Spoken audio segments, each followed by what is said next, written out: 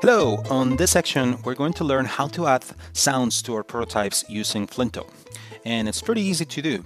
You just select any link that you have already created and then add a sound to it. And let's see what we have first.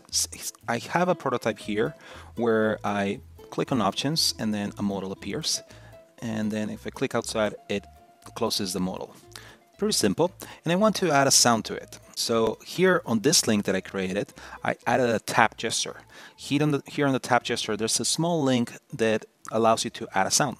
So I click on it, and then I already have a couple of sounds that I'm going to use. And it says a pop drip.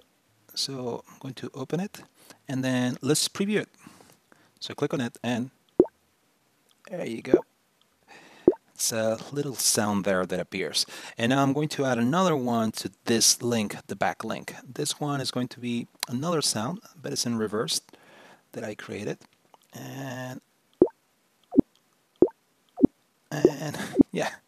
So you can add sounds to your prototype. Obviously, only add sounds when it's needed and when it's necessary. You don't want to annoy your users with a lot of sounds on your apps. So use it carefully.